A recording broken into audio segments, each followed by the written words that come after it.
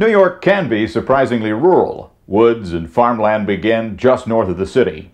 But even out beyond the skyscrapers, there's big money at stake. So, if a cow can make it there, it can make it anywhere. You won't want to miss Yorktown Heights, New York.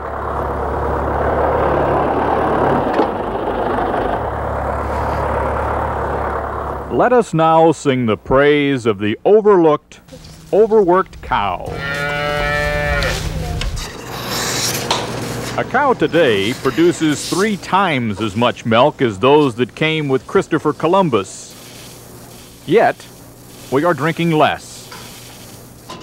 Milk is no longer our favorite. It has slipped, sadly, behind soft drinks and water, coffee, and beer. But cows keep producing, uncomplaining. Consider devoted little Debbie. She alone generated 19,000 quarts of milk last year. Teach her how to fetch slippers, she'd be about perfect. I submit a man's best friend is not his dog, it is a cow. Cows pulled our covered wagons and fed us when we got there. Cows provided us dowries to marry. They were our first money. Words like capital and fee payment literally mean cow.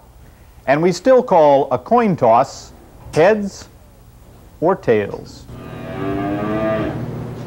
Debbie here may be largely forgotten, but she's not unappreciated. Last November, she sold for $650,000. That's $650,000. For that kind of money, investors want a cow to look as expensive as it is. That's why they call on Maggie Murphy. Okay. She is the Hugh Heffer Easy, guys. of cow photography. Anybody can picture them the way they already look. You know? Maggie Murphy poses cattle to fit the cow buyer's fantasy. Her portraits appear in advertisements around the globe. They are often used to certify a cow, a necessary step to command top breeding prices. Sometimes people bring me real Philistillers. I can't make a Philistiller look like a Jane Fonda, you know. But no photographer pays more attention to detail. Instant forest. In the dead of winter, she covers the snow with silage and rearranges trees to make the pasture look like spring. Jimmy, when you're covering that, I don't want to see any snow, okay? Want pretty legs and a petite rear end? Maggie will construct a platform for the front hooves. It has the same effect as high heels. Okay, powder. A blemish here or there? Maggie applies a little baby powder. Don't have pretty hair? Maggie's got a wig. She just has a little notch there, that's all. It's not really anything bad. You ever get a yen to just take pictures of people?